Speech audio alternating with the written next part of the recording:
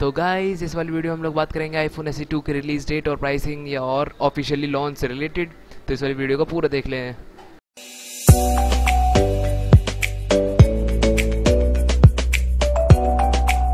तो दोस्तों कुछ दिनों पहले जो मैंने आईफोन SE2 पे वीडियो डाली थी उस पर काफ़ी लोगों के कमेंट्स आए थे कि भाई ये कब तक लॉन्च होगा, क्या ये लॉन्च इस साल होगा, अगले साल होगा, ये क्या इसकी प्राइसिंग क्या होगी।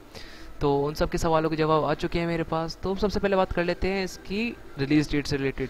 तो दोस्तों काफ़ी वेबसाइट्स पे से दिया जा रहा था कि जून में जब WWDC होगा तो अब इसका ऑफिशियल लॉन्च होगा, बट अभी तक ऐसा तो कुछ हुआ नहीं। बट हाँ, इसकी जो अभी एक्सपेक्टेड डेट आ रही है लॉन्च की वो आ रही है 20 नवंबर 2018। और हाँ दोस्तों, ये जो डेट है 20 नवंबर 2018 की, ये भी एक ऑफिशियल डेट नहीं है। तो कहीं आप ये सोच रहे हो कि 20 नवंबर को ये आएगा, ऐसा नहीं है। मतलब नवंबर, दिसंबर, जनवरी, अक्टूबर के आसपास ये लॉन्च हो सकता है।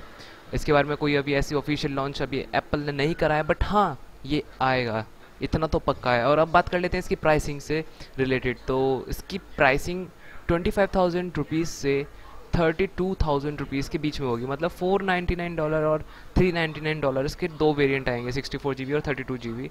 तो उस हिसाब से इसकी प्राइसिंग रखी जाएगी। बट हाँ, ये बात भी और इसकी प्राइसिंग से रिलेटेड बात भी ऑफिशियल नहीं है। ये सब केवल वेबसाइट पे जो डेटा पड़ा हुआ है इसके लॉन्च से रिलेटेड, वहाँ पे ऐसे इसकी प्राइस का दावा किया जा रहा था। तो उम्मीद है कि आप लोगों को ये वीडियो थोड़ी सी भी हेल्पफुल लगी हो तो एक लाइक ज़रूर दे दीजिए। और हाँ, सब्सक्राइब कर दीजिए अगर आप नए हैं मेरे चैनल पे तो, और बेल आइकन ज़रूर दबा दीजिए। Thanks for watching.